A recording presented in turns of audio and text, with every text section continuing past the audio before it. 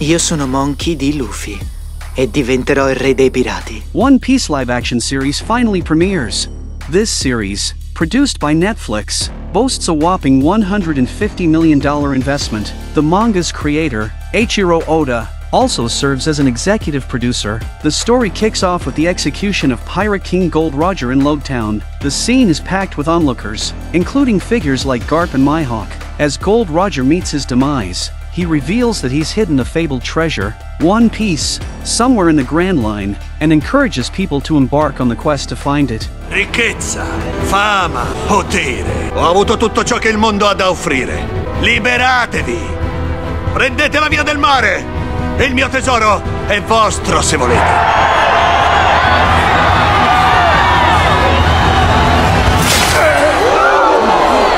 Gold Roger is ultimately sentenced to death, but his words ignite a passion for the seas, marking the dawn of the Great Pirate Era.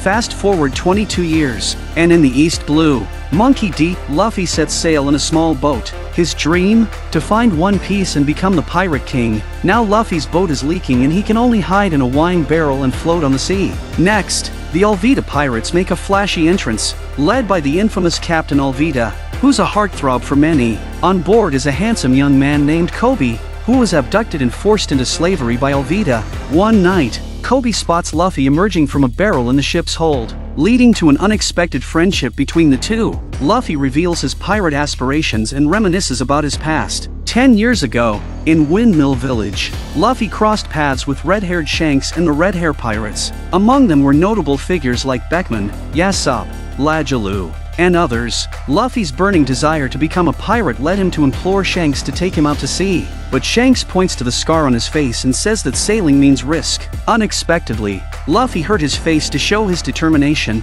Back in the present, Kobe and Luffy inadvertently awaken Alvida. With Luffy's encouragement, Kobe finds the courage to stand up to Alvida, leading to an intense confrontation between the two sides. During the fight, Luffy demonstrates his rubber fruit power and beats Alvida to death. Basta così.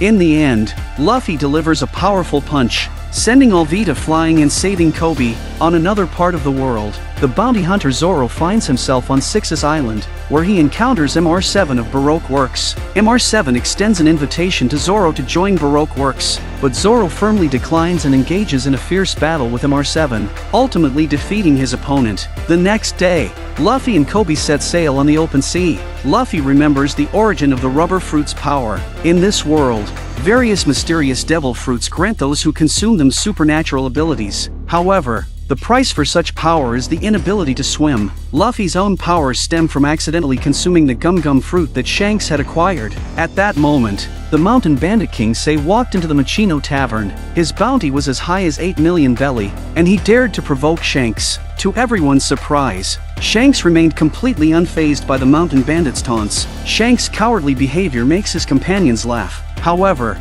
Luffy was particularly angry and believed that Shanks should not allow himself to be humiliated. Shanks also noticed that Luffy had consumed the rubber fruit.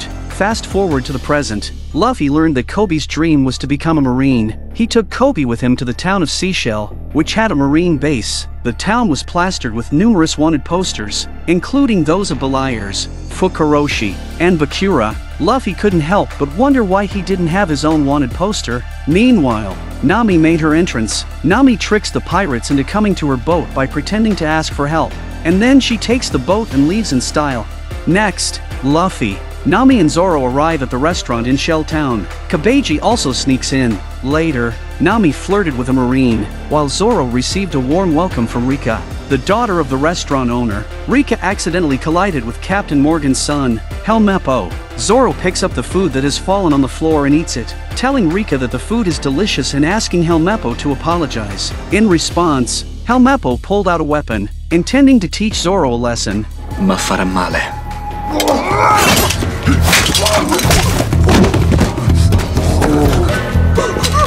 In the end, Zoro effortlessly defeated Helmeppo. Nami took the opportunity to knock out a marine and strip him of his clothes. Nami planned to infiltrate the marine base to steal the chart to the Grand Line. Meanwhile, Luffy was impressed by everything Zoro had done. Later, Zoro brought the head of MR7 to Morgan to claim the bounty. Captain Morgan was in charge of the Marine base and ruled with an iron fist on the island. Captain Morgan used the excuse of assaulting Marines to try to arrest Zoro. Then, Morgan threatened Zoro. Puoi provare ad arrestarmi, ma il tuo marmocchio sarà il primo che ucciderò. Ehi! Non può parlarmi in questo modo! Claiming he could make Zoro's life as a bounty hunter miserable. In order to keep his job, Zoro agreed to be tied to a wooden frame for 7 days. The next day, Luffy infiltrated the Marine base to steal the navigation chart. He unexpectedly ran into Zoro and invited him to become his companion. Zoro, in turn, revealed that his dream was to become the world's greatest swordsman and have his name ring throughout the heavens. Subsequently, Luffy helped Zoro to break free, and he ventured deeper into the base to steal the navigation chart, where he encountered Nami. Meanwhile, Helmeppo was proudly brandishing Zoro's sword in his room, not expecting Zoro to suddenly appear. Hai intenzione di uccidermi? Oh no. Ho in mente qualcosa di ben peggiore.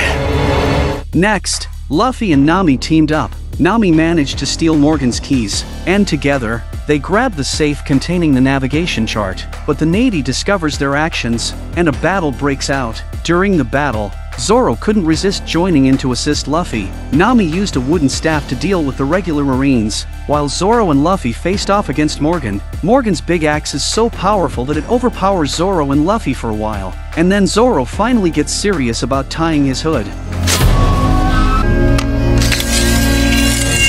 Ecco come fa a usarla.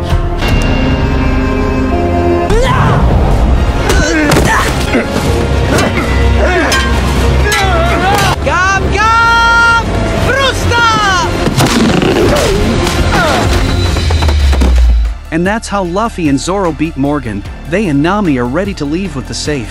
Suddenly, Helmeppo appeared with a gun, wanting to arrest Luffy, sporting a new hairstyle courtesy of Zoro. Now Helmeppo is very cocky and wants to make a name for himself. E sarò un eroe. Potrei anche ricevere una medaglia o qualcosa. Kobe? Dio che male! Ma è stato anche molto bello. In the end, Kobe knocked out Helmeppo. Kobe told Luffy that he would stay in Seashell Town to join the Marines. Luffy responded by saying that they would always be friends. Soon after, Luffy set sail with Zoro and Nami. On the other side, the very handsome phone bug makes his appearance. Garp learned that the Straw Hat Pirates were causing trouble in Seashell Town and prepared to capture the pirates. Garp was accompanied by his assistant, Bogard. Garp quickly arrived in Seashell Town and took a liking to the newly enlisted Marine, Kobe. Garp not only punished the corrupt and dictatorial Morgan but also decided to personally lead a team to capture the Straw Hat Pirates. But, upon learning the identity of the Straw Hat Pirates, Garp's expression suddenly changed. Chi? Luffy. Con un cappello di paglia? E hai detto che solo me... È Luffy. Sì, signore. Meanwhile, Kabeji reported to Buggy that Luffy had stolen the Grand Line's navigation chart. As a result, Buggy decided to go after the chart.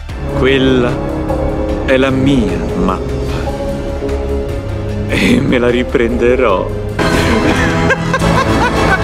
Back with Luffy's group, Nami used her hearing to open the safe. They finally obtained the navigation chart for the Grand Line. Nami, with her exceptional navigational skills, began to introduce the world to Luffy. There are 4 seas in this world, one in the southeast, one in the northwest and one in the southwest, with the Red Earth Road running through the middle, and the channel perpendicular to the Red Earth continent is the Great Voyage. Along the Great Voyage to find the One Piece. At this time, the sea was suddenly attacked by smoke bombs and all of them were unconscious. Upon awakening, they found themselves in a circus, with the circus owner being none other than the pirate Buggy. Buggy had taken over Orange Town and forced all the residents to become his audience. Buggy then attempted to force Luffy to hand over the navigation chart.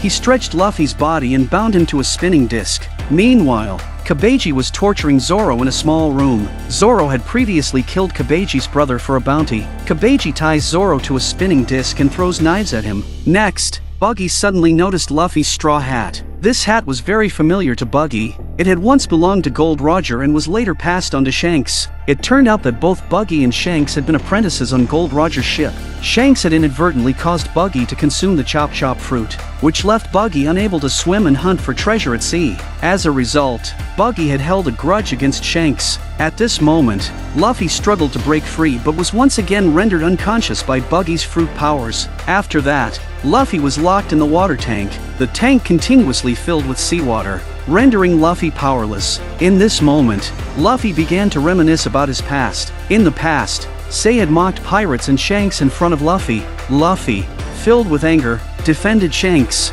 but he ended up getting kidnapped by Say. Upon learning of this incident, Shanks was furious.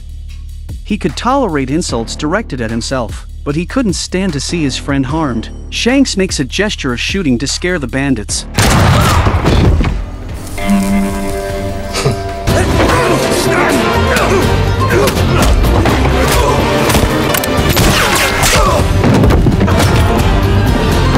I didn't expect the red hair pirates to take down all the bandits in just a few moments. Say, terrified, fled to the sea, taking Luffy with him. At that moment, a colossal sea king, the king of the ocean, suddenly appeared. It not only devoured Say but also caused Luffy to fall into the sea. Fortunately, Shanks arrived in time to rescue Luffy and pulled him back onto the ship. However, the ferocious Sea King had its sights set on Shanks and opened its enormous mouth. Vattene, subito.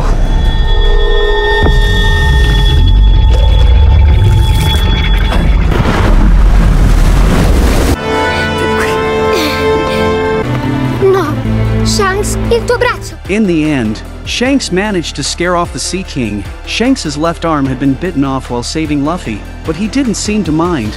Instead, he comforted Luffy,